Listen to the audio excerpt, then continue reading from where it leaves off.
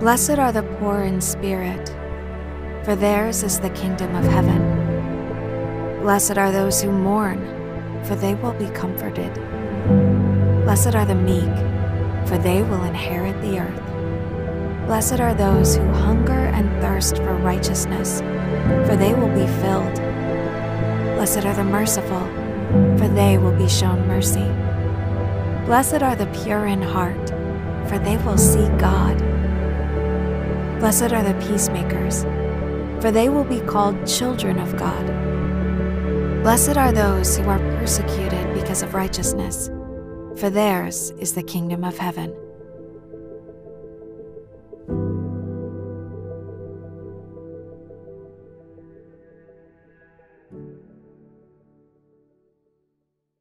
Amen. Good morning. I am Cathy. For those of you that are quite new, I'm married to James. We've got 2 girls, Alice, who's 8, nearly, Eve, who's 5.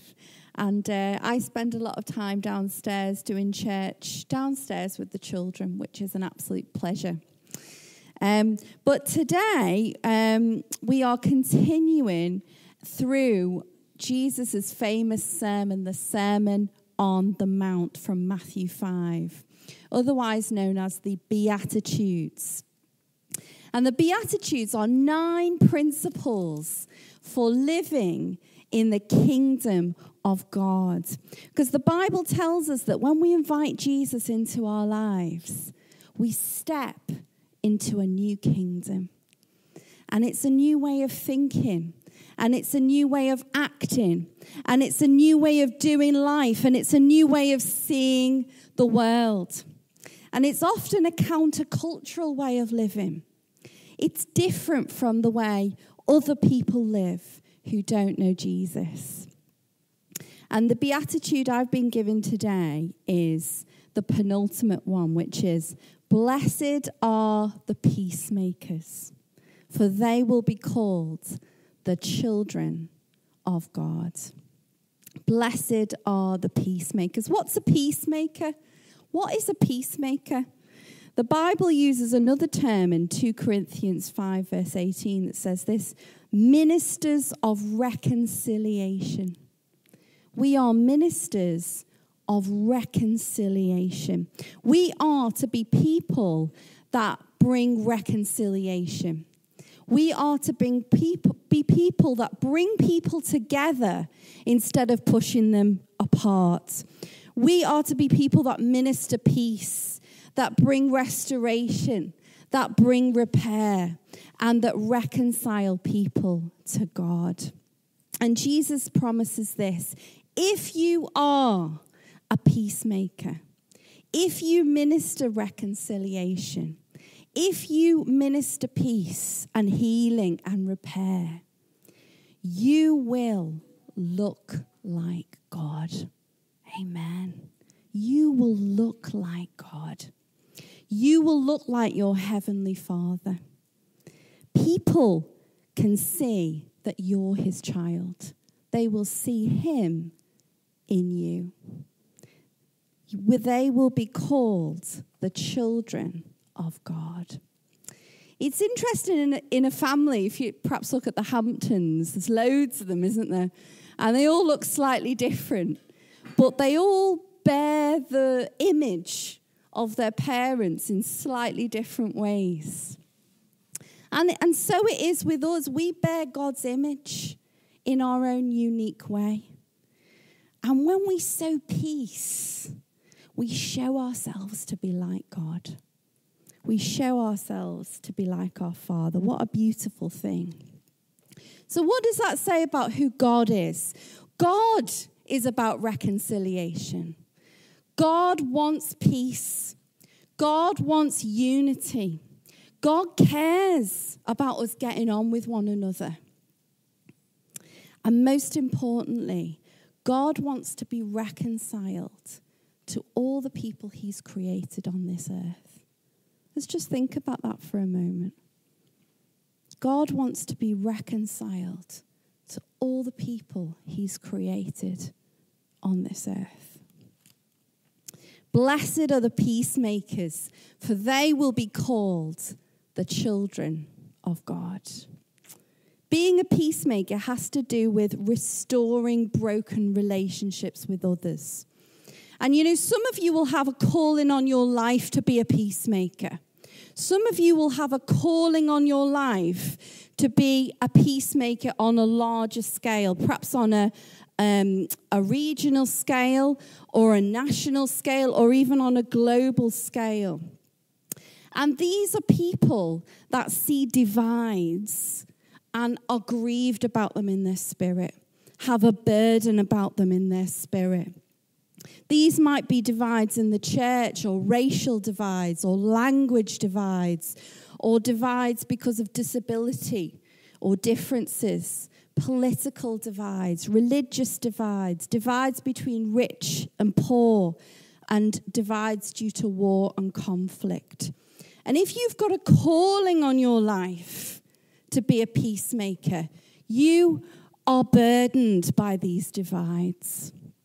And you have a stirring in your heart. Perhaps some of you are feeling a bit of a stirring in your heart again about this. God's reminding you about this burden that's on your heart to bridge divides. And you know, now it's easy to speak into issues. You don't have to be a diplomat or a politician. You know, with wisdom and discernment, social media provides great opportunities to be a voice, to speak into these things. And not just to point out the problems, because you know what, there's loads of people out there pointing out problems. But there's not many people talking about forgiveness. There's not many people talking about grace. There's not many people talking about empathy and understanding and bringing people together instead of pushing them apart. Maybe that's you. Maybe that's you. Can you be a voice that talks about forgiveness and reconciliation? Wouldn't that be countercultural? Wouldn't that be countercultural? That's what being a peacemaker is all about. If that's you, I really want you to come forward for prayer at the end, because I'd like to commission you in that. I'd like to pray over you in that and ask God for wisdom as to how you move forward in that. But I want to move on to talk about being a peacemaker at home now. Being a peacemaker on the ground, in our workplace, in our homes, in our church, in our neighborhoods. What does it look like being a peacemaker every day on the ground? Well, there are 3 things that a peacemaker does. Number 1, a peacemaker sees things from another's point of view. A peacemaker sees things from another's point of view. And could you put on that optical illusion? There's like a picture of an optical illusion here. Okay. What do you see? What can people see from this? What can you see, James? A woman. A woman? What kind of woman? A fancy woman. A fancy woman. Put your hand up if you could see a fancy woman, whatever a fancy woman is. Can anyone see anything else? Paul? There's an old woman there. There's an old woman. Put your hands up if you can see the old woman. Took me ages to see the old woman. If you look at the white bit at the bottom, that's her chin. Or it looks like a young woman kind of turning away. But there you go. Can you see it? It takes a while. I'll leave it up there for a bit. No one will listen to me if we do. Okay. Isn't it interesting how 2 people can look at the same thing and see something totally differently? And a peacemaker is able to see something from another person's point of view, even if you don't agree with that person. Even if you don't agree with their position, you're able to accept that that is a fact for them. That's the way they see it. And as peacemakers, we can help other people see things from another's point of view. Now, some of us find this easier than others. And if you're someone that finds it really hard to see things from another's point of view, ask God to increase your understanding in that area. Because people need to feel understood, don't they? People need to feel understood. And we don't have to agree with people to understand them. Amen. The Apostle Paul wrote to the church in Rome about this because they were having fights, the church in Rome, every 5 minutes, because some people thought that it was okay to eat everything. All foods were fine to eat. And others felt some foods were unclean. And they kept getting into fights, what can we eat, what can we not eat, what's okay to eat, what's not okay to eat. And they couldn't get on because of this issue. And Paul wrote to them and he said, stop fighting about this. Romans 14, verse 13 to 15 says this: therefore, let us stop passing judgment on one another. Instead, make up your mind not to put any stumbling block or obstacle in the way of a brother or sister. I am convinced that nothing is unclean in itself, but if anyone regards something as unclean, then for that person it is unclean. If your brother or sister is distressed because of what you eat, you are no longer acting in love. Verse 17 says, for the kingdom of God is not a matter of eating and drinking, but of righteousness, peace, and joy in the Holy Spirit. In other words, do all you can not to wind each other up. Do whatever you can not to wind each other up if it's not a major issue. Sometimes we do need to be courageous and we do need to say when something is right or wrong. But if it's a minor issue, we can choose not to upset the peace and not make statements just to be right. We don't have to be right all the time. When we're a peacemaker, we lay down our selfish desires to be right about everything, to have the last word, to have our say. There's a Vineyard song called Surrender, which says this: I'm laying down my rights. I'm giving up my pride for the promise of new life. God might be requiring some of us to lay down our pride today. We don't always have to be right. We can follow the way of the peacemaker. So 1, peacemakers see things from another's perspective. 2, peacemakers change the atmosphere. Peacemakers change the atmosphere. Romans 12, verse 21 says this: do not be overcome by evil, but overcome evil with good. Can we read that aloud together? Do not be overcome by evil, but overcome evil with good. Amen. I'm just going to invite James to share really briefly about a time when he used to work in Barclays Bank. Some of you might not know this. And God really spoke to him about how he could change the atmosphere. Yeah, I worked in a call centre. No one really wanted to work there. But there was a lot of people really who were just unpleasant at times. And so they would often be different groups gossiping about others. And there was one situation where one of my friends, who's a great guy, was just going through a lot in his personal life. As a result, not being overly receptive in terms of how he was coming across. And as a result, upset a lot of people.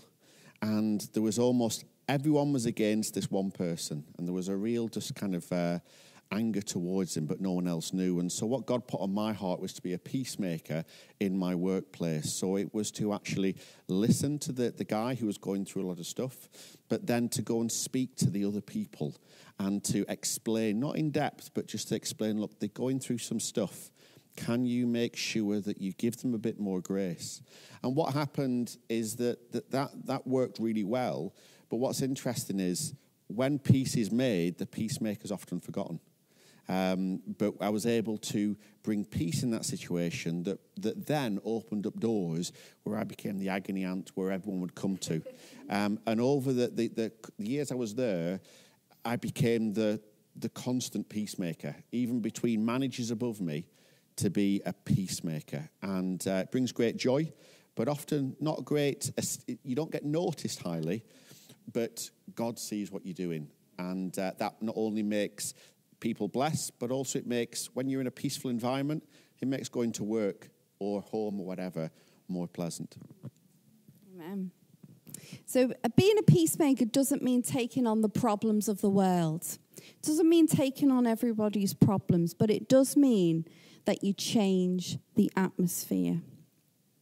Peacemakers add grace and kindness and humor and sometimes distraction into an environment, and they bring peace wherever they go. Blessed are the peacemakers, for they will be called the children of God. So peacemakers, who can remember?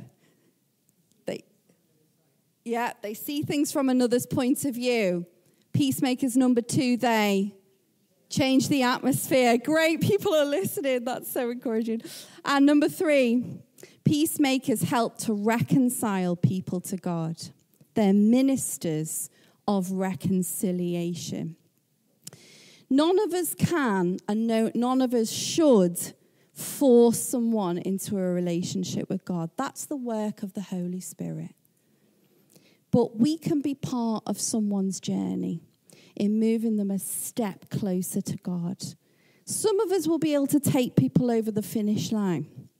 But a lot of us will be used by God to bring somebody one step closer in their relationship with him. How can we do that? Very briefly, 2 things. Set a good example and be prepared. Set a good example and be prepared. 1 Peter 3 verse 15. Always be prepared to give an answer to anyone who asks you to give the reason for the hope you have. Do this with gentleness and respect. Set a good example. Be prepared. Have a few things in your mind. What has God done for you? Have a few things in your mind. What's he done for you? How has he changed you? Be prepared. Set a good example. Peacemakers. They help see things from another's point of view. They change the atmosphere. They reconcile people to God. But what if reconciliation feels impossible? What if reconciliation feels impossible?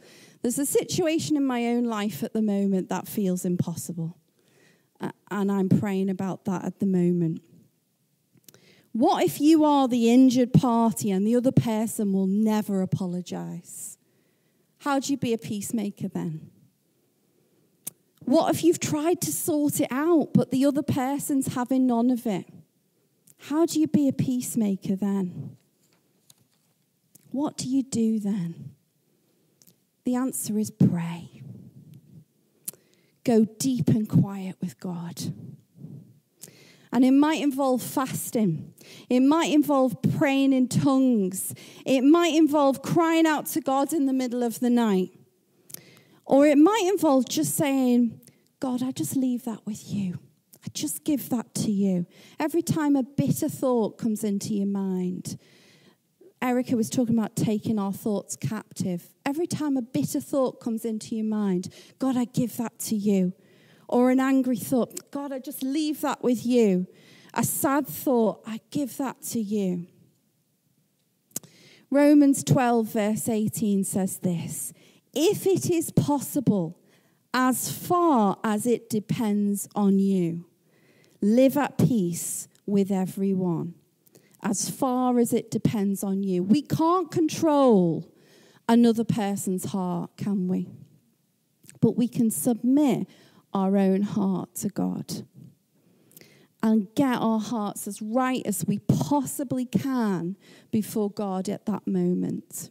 You know, forgiveness is a journey to be walked through with God. It's not an instant thing.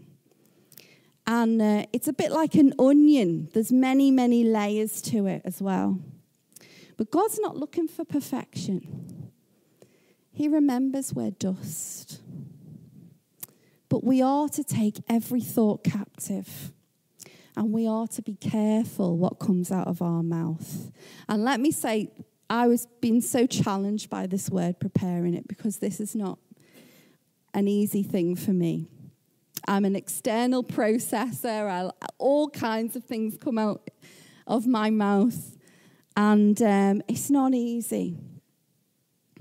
It's easy to be a peacemaker when you haven't been hurt.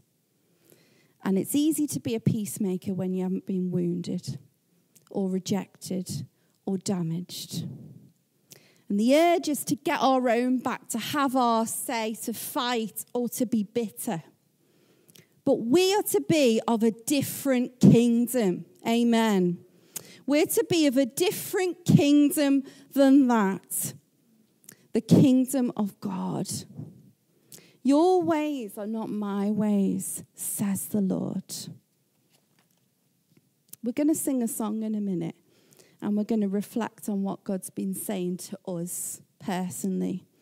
For some of us, God's going to be stirring up a call to action that's been dormant, perhaps a calling on our life to be a peacemaker, to speak into issues, to bring forgiveness. For some of us, there'll be a sense of conviction. You know, perhaps we've not been finding it easy to be a light, and we've been swept up in the crowd, and we haven't been changing the atmosphere. For some of us, God might have planted some creative ideas of how to bring people together or to sow peace into a situation. For some, there'll be a call to pray.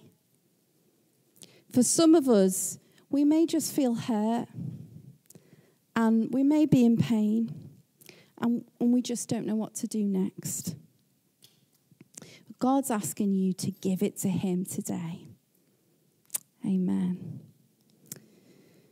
We're going to read this song, I Surrender, and the words go like this. I'm giving you my heart and all that is within. I lay it all down for the sake of you, my King. I'm giving up my dreams.